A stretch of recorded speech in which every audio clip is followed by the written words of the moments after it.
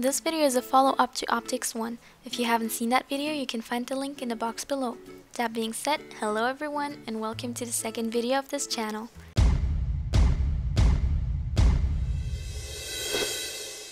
A matter of physics.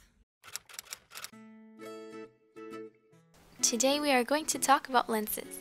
Let's start with a short refresher. Refraction is when light traveling in straight lines passes from one medium into another, in which the speed of light is different. This happens due to the different optical densities. There are different types of lenses for different uses. A common use of one that you surely know is the magnifying glass. However, we'll present the two most important ones for your physics class, the concave and the convex lens. Let's take a look at the convex lens first. This lens is also called a converging lens. That is because of the way the parallel light rays get refracted through the lens. You can see that there's an interception point. This point is called F for focal point. You can find the focal point on both sides, as the light can shine through the lens from both sides also.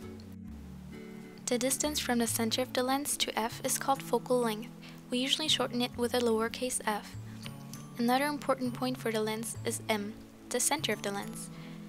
In order to construct an image produced by a convex lens, you need so-called ray diagrams. All you need to know are the three following construction rules. First, you need to set a point. We'll take the topmost point. The easiest step is to draw a line through M, the center of the lens.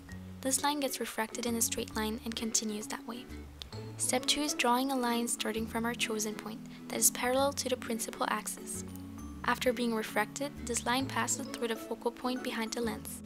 Step 3 is basically step 2 but reversed. You start off drawing the line through our focal point and continue with a line that's parallel to the principal axis once the ray gets refracted. Those three rays you've drawn should then meet in one point. This is where the constructed point of the image is at. Only two of those are really necessary. The third one is used to check whether or not the construction is correct. The picture can be upright, upside down, magnified, or scaled down. If this is too much theory and confuses you, then just think about a magnifying glass. When you're holding it close to an object, it gets magnified. If you go further away, however, at some point the image even gets scaled down. If the object stands exactly onto F, the image has the same exact size as the object. If the object is placed behind 2F, it gets scaled down. Placed between F and 2F, the object gets magnified. There are two special cases. When the object is placed on F, there is no image at all as there is no interception point. When the object is placed between F and the lens, that means that the image is behind the object. This is how magnifying glasses work. Let's move on to the concave lens. The ray diagrams of concave or diverging lenses are pretty similar to the ones of the convex lenses. Due to the diverging way of refraction, the light rays get refracted in the opposite way of the converging lens. So let's recall the three steps of ray diagrams. Step 1, drawing a line through the center of the lens.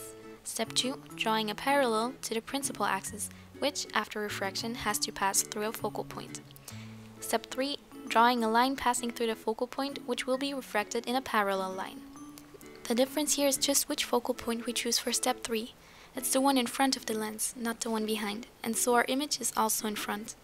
The image is exactly where your refracted ray's extension intersects with the line from step 1, the one through the center of the lens. Now if you are wondering how to find a focal point as there is no intersection point, then don't worry, it's very simple. All you have to do is to extend the refracted rays. The focal point is exactly where the extensions intersect. This of course you can do on both sides again. Let's now take a look at how to calculate the magnification of our object. The magnification M equals to our image's height h prime divided by our object's height h. As for the lens equation, we'll begin with the definition. Lowercase p is what stands for the distance from the center of the lens to the object. Lowercase q is what we call the distance between the image and the center of the lens. You already know the focal distance f. The equation itself is 1 over p plus 1 over q equals 1 over f. You have to pay attention to the signs though. Pause the video to then carefully study this table. Just by the symbol we can say a lot about the positioning of the image and the type of lens already. For example, if the image distance q is negative, this means that the image is in front of the lens, which means it's on the left side of the lens. This means that the image is virtual. To explain why this matters, let's take a look at a diverging lens. In the case of a convex lens, the object h would be on the left and the image h' on the right. With a concave lens, however, the image h' is on the left, in front of the lens. Therefore, as you can see in the table, Q, the image distance, is negative. Last but not least, we'll roughly look at how a refracting telescope works. A refracting telescope needs two convex lenses, the objective and the secondary lens. The objective lens scales the image down. The secondary lens, also called eyepiece, magnifies this image so our eye can see it. Like this, light is bent in a way that makes you think that objects are closer to us than they actually are. Of course, this is very simplified. And that's it already for this video. If you have any questions, then don't feel shy to ask us in the comments. Don't forget to leave a like if you found this video helpful, and check out our social media if you'd like. See you next time!